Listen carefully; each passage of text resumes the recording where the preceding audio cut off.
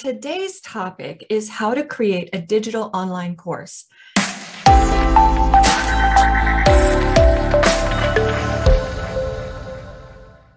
And it's a very interesting question. How do I create a digital online course? The truth is I've created hundreds of courses and no two courses are exactly the same. And it can be confusing to say this is the step-by-step method because you don't want to necessarily get stuck in a cookie cutter type of problem.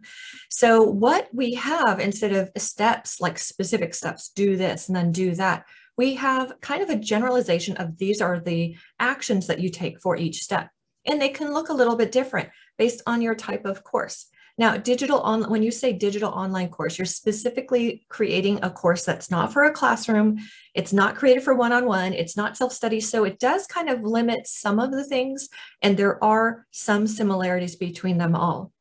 So before I go into my three-phase approach, which is super flexible and yet has all of the steps in them, I want to talk a little bit about the history just so that you can see what else is out there. You may have heard the term ADDIE get thrown about. Now, ADDIE is an old approach to creating courses, creating training that has been around for 70 years. It came out in the 50s by the Army.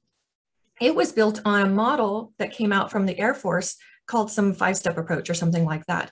Now, ADDIE's model has been very serviceable, but it was created in a time long before, 70 years ago, long before we had the internet or computers or anything that we have today. So a lot of the change that's happened is a result of the fact that we can do different things than what we could do before. The old method, ADDIE, was built on a waterfall approach. That means I'm going to do this task and then it falls down and then you do your task and then it goes to somebody else, with all of these waiting in between. Now with software development, we've come up with a lot more interesting ways to create things like using an agile methodology, which means there's a whole series of methodologies that are related to agile, but it means that you're not using basically a waterfall approach. It's kind of like almost an all hands on deck. Everyone gets it done and then it gets done in a short amount of time. And shortened cycles give us a lot of benefits. So with agile, what we do is shorter cycles and an iterative approach. Now, shorter cycles mean that we get feedback a lot quicker from our audience. So the old way of doing it is like you make your, plans up front, and then you slowly go through each phase, and then you have the final product and ta-da, you deliver it. It's very linear. It's very, here's the beginning and here's the end. And truly, even an iterative approach does have a beginning and end, but you end up doing more of a cyclical approach. So you start with kind of some assumptions, you start with what you beliefs are, you do some research, and then you test, and then you go back, did it work? And then you test. So it's kind of going back and forth. It also came up with this term called an MVP, a minimally viable product. This allows you to test something without putting a lot of time and effort into it, just to see if it works. So you might have heard something like a POC, a proof of concept, or a beta test, or a pilot launch. These are all kind of different words. They're subtly different, but these are all general terms that mean I'm going to roll out something that isn't completely done and I'm ready to receive feedback from it. So when you go to create a course, all of this is very helpful because it lets you see that when you create a course, it isn't necessarily something that should be begun here at the beginning and then gone through every single step, and then at the end you're done and you don't have to touch it again. That is an old way of doing it, and it actually can be very, very frustrating. It doesn't give any room for playing and testing, getting feedback from your audience. So my three-phase approach, it could be used in a linear fashion, or you could use it in a cyclical fashion. Now, I recommend doing a cyclical because it's very helpful. Okay, so the first phase in my three-phase approach, and this is the first phase that you would use if it's linear or if it's cyclical, and this phase is called discover. Now, discover is a very broad term, but it basically means you're going to dig in, you're going to delve, you're going to do the analysis and the research, you're going to take your assumptions, test your assumptions, see if they're true, and then you're going to move forward. You don't want to stay too long in there, but you also don't want to skip this step. This step is super important. This is where you do your market research. Like if you have this great idea, but nobody likes it, it's good to find that out in the discovery stage rather than waiting until you have gotten all the way to testing it with an audience. And sometimes you can just test the words and keep the concept the same to see if it hits better.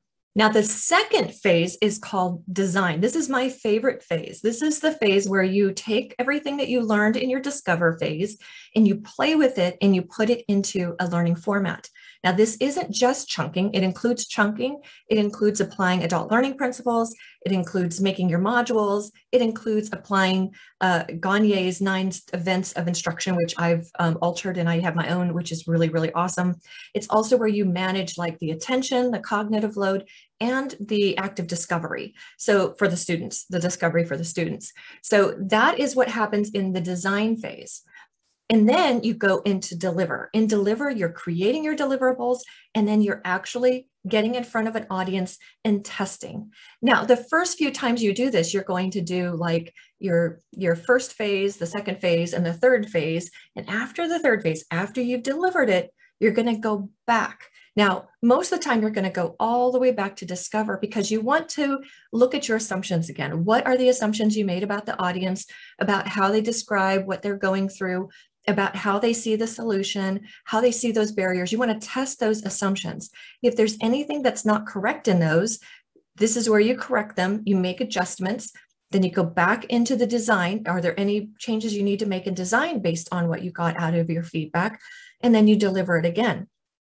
Typically, it depends on how rough you run it the first time and how well you know your audience, how complex the course is. But I would venture to say that most of the time you're going to run through this entire thing 3 to 5 times generally.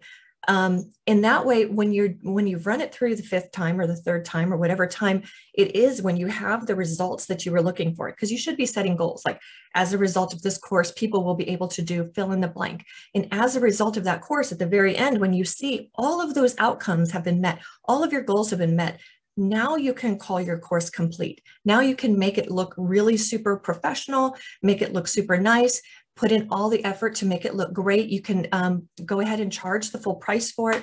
You can make it evergreen. You can do a lot of other things that you would want to hold off while you're testing it. So also, I just want to also state that it is very possible that after testing it the first or second time, you might make a decision that this isn't a course that's going to work.